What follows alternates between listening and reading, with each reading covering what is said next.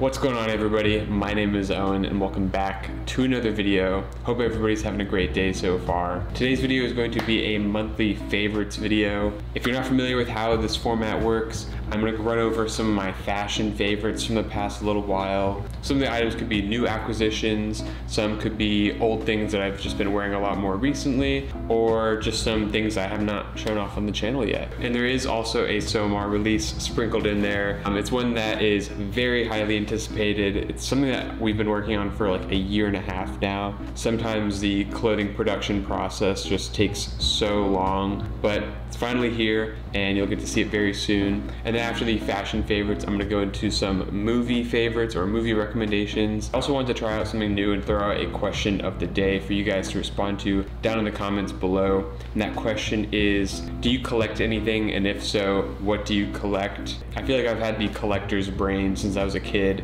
The idea of like obsessing over one particular category of something and then trying to gather as much of that as possible in order to have like a complete collection. I don't know why, but that just fits into my brain so well. And I'm very curious to hear if any of my viewers are collectors, and if so, what you guys are collecting. Without further ado, let's hop into some fashion favorites.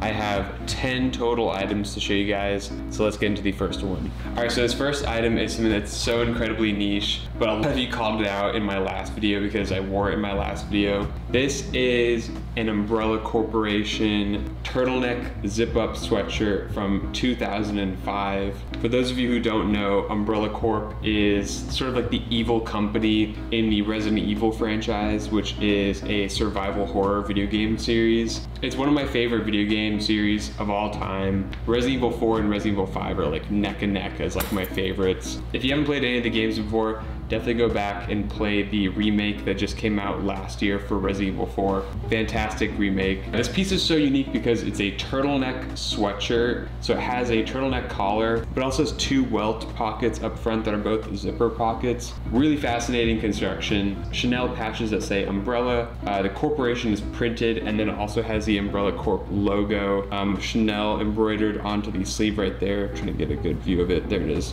Umbrella Corp is the company in the Resident Evil franchise that developed some of the viruses. Their goal is basically to advance the human race and to make the founders gods. So it's kind of crazy that there's a whole line of merch surrounding that company in the video game series, not just saying like Resident Evil. This is tagged to size large. The only other one that I've seen was an XL, so I'm glad I was able to find a large, if anything. And I got it off eBay for a crazy good deal. This is easily an item that will never ever leave the wardrobe. It's just so unique, so obscure, and I for sure will never find another one. So happy to add this to the collection. This next item is a pair of jeans I've been trying to break in a lot recently. So I've been wearing it almost every single day, just trying to like loosen up the denim. This is a pair of the raw 16-ounce Rick Owens Geth cargo denim. This is a new-ish release that they just did. It was a very limited release that they did in the 16-ounce Japanese salvage denim. They've done a couple other materials, but this is easily the hardest to come by. And it's also the hardest to break in because of how stiff the denim is. 16 ounces is so incredibly heavy,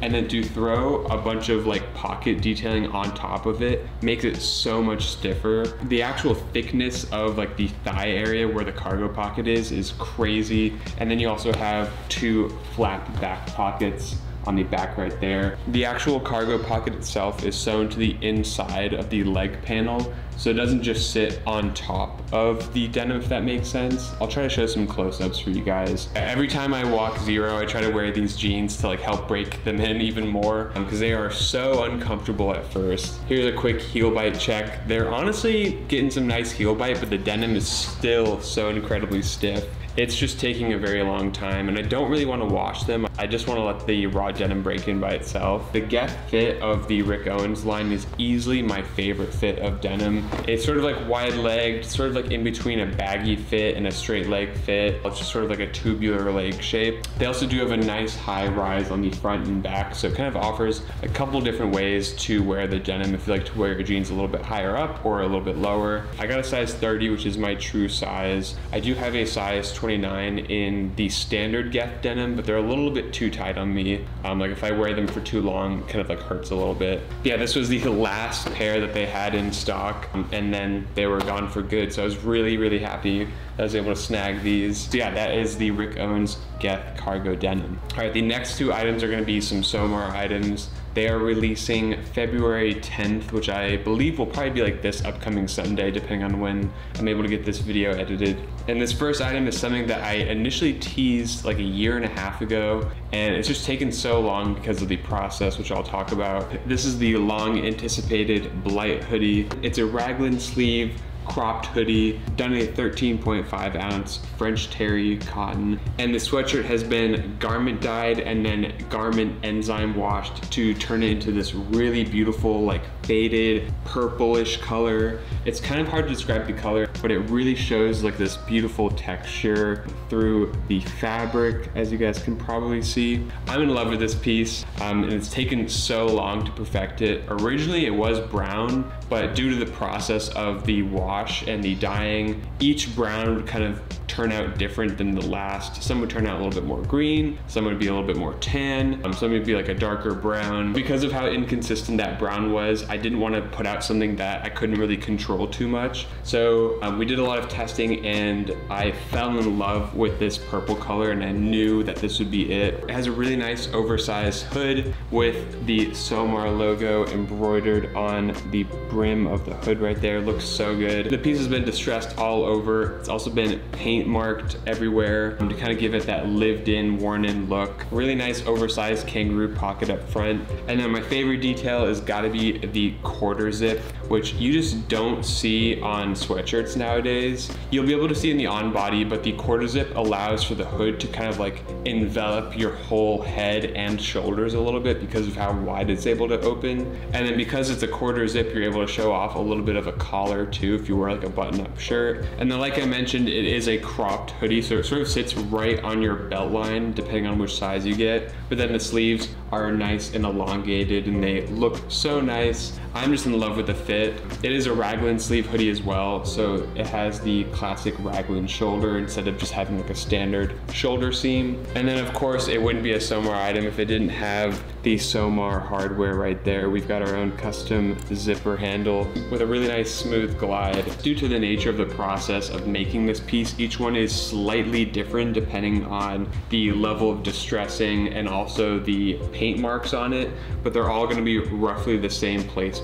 Some might just be a little bit more heavily distressed than others, some might be lighter, but that's just the nature of, you know, hand making garments one by one. It's gonna be for sale for $179, which I think is so incredibly fair. I wear a size large in this hoodie. I'm 6'1", 140 pounds. That's sort of like the ideal sizing you wanna go for the intended fit. This is definitely a unique item for the SOMAR line because it's already been distressed and paint marked and stuff. It's something that we've never really experimented with before. So we're testing the waters with the BLIGHT hoodie, and we'll see how it goes. The second item in the SOMAR release is something that I've teased a couple of times and I'm really excited about, especially for those of you who missed out on the AHAB denim, because it has the same fit as the AHAB denim. These are the AHAB Moors trousers. These pants are made of a 7.1 ounce 100% cotton that has been smock paneled. So it's basically like putting horizontal pleats running down both the legs, which gives it this really cool texture. It's like an added dimension to the trousers rather than just being like a plain Jane pair of trousers. It has two front pockets, and then it has two back pockets right there, and then on the right one you'll have the SOMAR leather patch. The fit, like I mentioned, is the same as the AHAB denim, so it's like a wide leg fit with a subtle flared opening. They look so nice on body. I wear a size 30. Again, I'm 6'1", 140 pounds, and they do also have a custom SOMAR button fly right there that runs down that. Yeah, I'm really excited about these pants. They're extremely limited because of the process of making this was very expensive. There's only, I think, 140 pairs total, so it's pretty limited. It's one of the most limited releases that I've done so far in the SOMAR lifespan. But yeah, these will be coming out with the BLIGHT hoodie on February 10th. These are gonna be $189, so just $10 more than the BLIGHT hoodie. But yeah, again, very limited. Switching gears a little bit, I wanna show you guys an accessory that I've been wearing so much recently. It's taken over as like one of my favorite headwear pieces, and it's so niche and so random. This is a robot chicken beanie from 2005. This might be a blast from the past for some of you guys. I grew up watching Robot Chicken. As soon as Robot Chicken would come on late night, this would be like one of my favorite shows to watch. Robot Chicken is created by Seth Green and Matthew Senreich. It's a sketch comedy claymation show. So the entire show is done in claymation, and most of the characters are actually voiced by the two creators, which is kind of funny. Often the sketches revolve around like parody and pop culture. It was very inappropriate, and I definitely should not have been watching it as a kid, but I love this little piece of history. And that is the Robot Chicken logo right there. It's been embroidered on, and it has the little red eye because the Robot Chicken mascot is like a cyborg, so it's half chicken, half robot. It's got like a red glowing eye. The intro says it all. It's such a sick intro. You'll definitely be seeing me wear this Robot Chicken beanie out and about a lot. Let's move on to the next item. Keeping in line with the Adult Swim theme for a second, again, tapping into my childhood nostalgia. This is a 2005 Boondocks triptych tee. Such a crazy piece. For those of you who never watched the Boondocks, it's an animated show. We've got Huey, Riley, and Granddad. They are the Freemans, and they live in like a predominantly white neighborhood, and it's just sort of like their slice of life. It's sort of like the hijinks that they get up to as a family. It's such a good show. It had a lot of social commentary in it as well, which I really appreciate. It has a little Boondocks hit on the back. The fit is incredible. The print is incredible too. I love that it's like a triptych print and not just like one big like massive graphic. I think like the way it sits on the chest. I was a Cartoon Network and Adult Swim kid growing up, so this just fits right at home, and it's really fun to be able to incorporate a lot of my like childhood nostalgia into my style and to be able to try to like make it look cool, I guess. So yeah, I just want to show you guys the Boondocks tee. All right, this next piece is a grail item that I've been on the hunt for so long. Ever since I started my RAF obsession, this was a silhouette that I've wanted for so long and felt like it was super out of reach because of the price. Normally these go for so much money because of how like rare and how much of a unique design it is for RAF. This is a Raf Simons Automotor 0506 History of My World figure 8 bomber jacket, but this is the brushed wool version. There's a couple different variations out there. This is easily the hardest to come by. History of My World is one of RAF's most iconic collections. There's so many items from that collection that stand out as like a signature RAF piece that a lot of collectors tend to go for because they're super iconic. And in my opinion, this is sort of like a sleeper item because it doesn't have any crazy graphics on it. It's not super loud, super understated actually. It's a turtleneck style bomber that has these really beautiful floating 3D cargo pockets that float off the body or the torso of the jacket. So you can see how that panel sort of like floats down like a teardrop. I believe this is called the figure 8 bomber because of the nature of the shape of the two pockets. It kind of forms almost like a figure 8. Other than that though, that's kind of like my best guess. There isn't too much information out there as to why. It does have a raglan sleeve construction, which is really cool. And all the minor details about this jacket like really stand out to me as a super well made piece. It has two welt pockets in the floating cargo pockets. It has extra paneling on the raglan sleeve, like shoulder as well, which is super cool. And then it has some elasticated cuffs. This one does have an opti zipper, but the opti zipper is actually broken at the bottom. It's missing the like bottom tooth, so it can open up on the bottom occasionally, and it's kind of like a struggle to put it back together, so I will have to get the zipper replaced.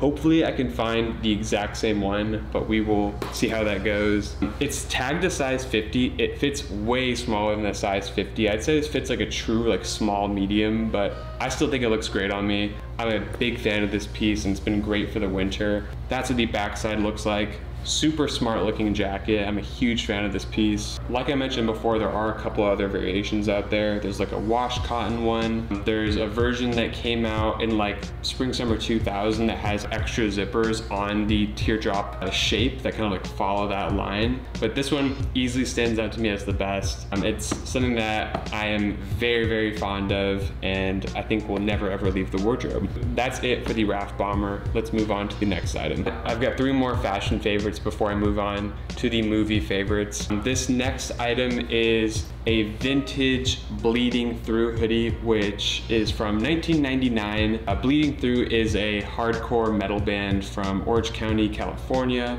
To be honest, I don't actually listen to Bleeding Through. I got this item in a trade, so I feel like I get an excuse for that, I guess. It has the Bleeding Through logo printed on the back near the bottom hem, which I think is such a unique placement for a logo on like a band hoodie. And then my favorite part has gotta be the 2 wings printed on the front of the chest. I think having that poke out underneath something like this, like an overshirt or underneath a jacket or something, looks so cool. Honestly, the fit of the hoodie is not that great. It requires a lot more effort in terms of like finding the right length t-shirt to sit underneath it. And I also love the extended drawstrings as well that are brown. I'm a sucker for extra long drawstrings. I just love like having tassels and things like hang off my outfit. Kind of creates a little bit more of a unique silhouette. I just wanted to show that one really quick since I have been wearing it so much. That is the Bleeding Through hoodie. All right, this next piece is a leather jacket that I've been wearing almost non-stop for the past couple months. This is a Veronique Branchino leather jacket from, I believe, 2005.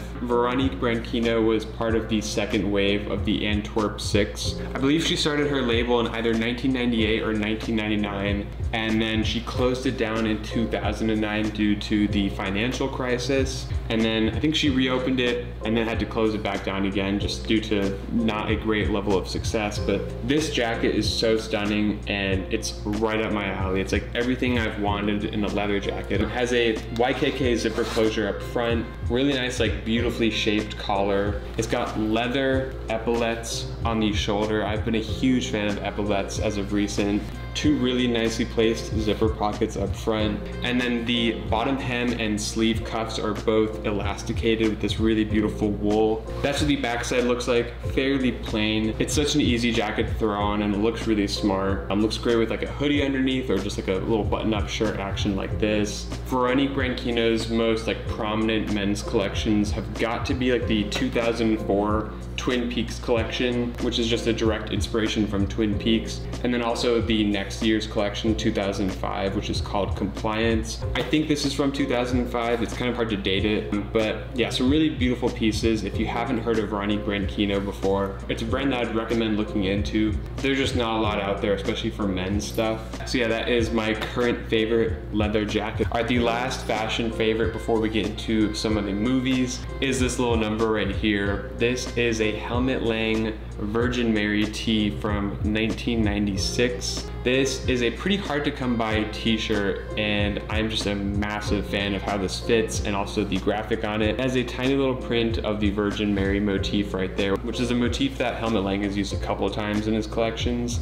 And then it's super hard to see. I doubt the camera is able to pick it up, but it has the Helmut Lang press information printed on the back in black. It's just very, very hard to see. The tags are just completely worn down and washed out, so I can't tell what size this is, but it sort of has like a baby tee fit, which is a fit that I'm not super used to, but is a really nice switch up from the usual t-shirt fit that I go for. Yeah, I've just been wearing this so much. It's really easy to throw on, and I like how it has a little asymmetrical hit, not just like a big graphic plastered on the front. That is it for the Helmut Lang tee. Let's move on to some of my movie favorites. I've got my laptop right here so I can break down some of the info for you guys, but I have 3 movie recommendations and then 1 show recommendation for everybody. The first movie rec is Another Round, which came out and it's a Danish dark comedy drama directed by Thomas Vinterberg, and it stars the GOAT Mads Mikkelsen. Love that dude, he's way too handsome. The movie follows 4 high school teachers who are running an experiment to maintain a constant level of intoxication throughout the workday,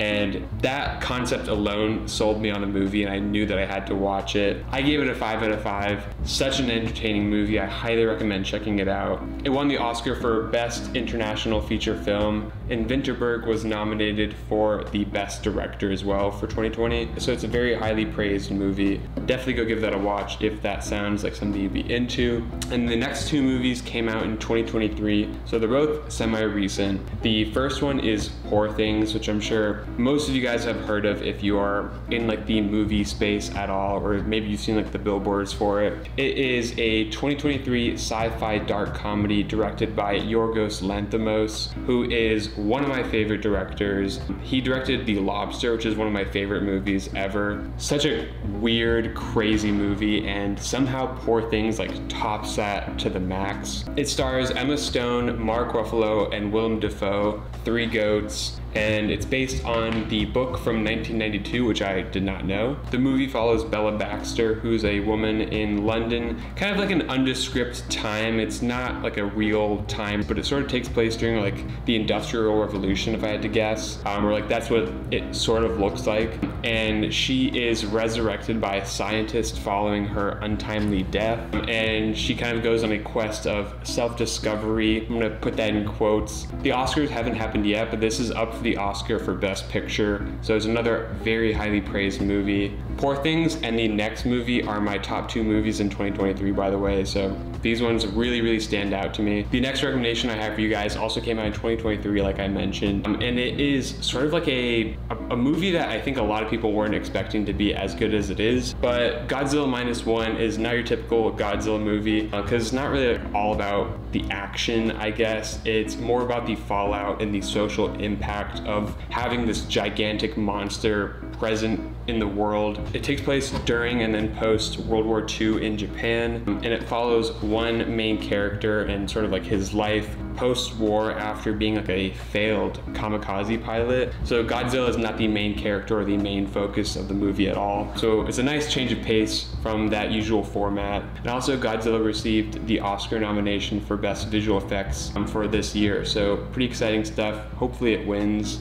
And the last up, I have a show recommendation. This is not new by any means, and it's been recommended to me a lot, and it is Berserk. Berserk is a single season anime that came out in 1997. It's based off of the manga. I actually read the first two books of Berserk, but I ended up going back to watch the show before reading the third book because the show is actually a prequel to the whole series. The Berserk series is what heavily inspired the Dark Souls franchise, which is one of my favorite video game franchises of all time. I love Dark Souls. I love all the Soulsborne games. So that's how I originally discovered the Berserk franchise. There's, I don't know how many books in the series now, probably like over 40. So I'm really excited that I can go get the third one now because I just finished the show. For the genre of Berserk, it's a dark fantasy, involves so much violence, a lot of like over-the-top gore. It's extremely brutal, it's extremely sad, it's very like mystical, but it's a great show. I highly recommend it. If you like the Dark Souls games at all, then you'd love Berserk. For a quick synopsis, Berserk follows Guts, who is a member of a group of mercenaries called the Band of the Hawk, and his like sole purpose in life is just purely to fight and survive, and the like fantasy elements that get like intertwined into the storyline are so cool, and you really don't see it coming as well. The fantasy elements are really like sprinkled into the show, so you really have to stick it out to the end. And then like always, I finish off the favorites videos with my music favorites. I'm only gonna play like 5 to 8 of my favorite songs from the past little while, but if you want a full playlist, then go to the SOMAR website when the new drop happens, and you'll see a tab at the top that says SOMAR Sound, or you can subscribe to the newsletter and you'll get a link to the Spotify playlist, which is private, and then you can listen to all my favorite tracks. Yeah, sit back, relax, and enjoy the music.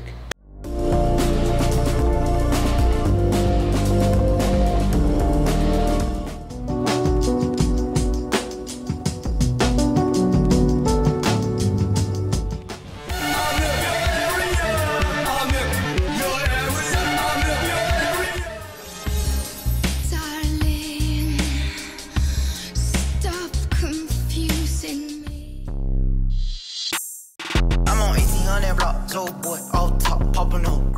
And that concludes the favorites video. Thank you guys so much for watching. I really do appreciate it. If you enjoyed the video, drop a like down below, share with a friend. Don't forget to check out the SOMAR drop when it happens on February 10th. And once again, thank you guys so much for 50,000 subscribers. I actually just hit 50,000 followers on Instagram too. So 2 crazy back-to-back milestones. Thank you so much for your support. I really do appreciate it. And I will catch you guys in the next video later.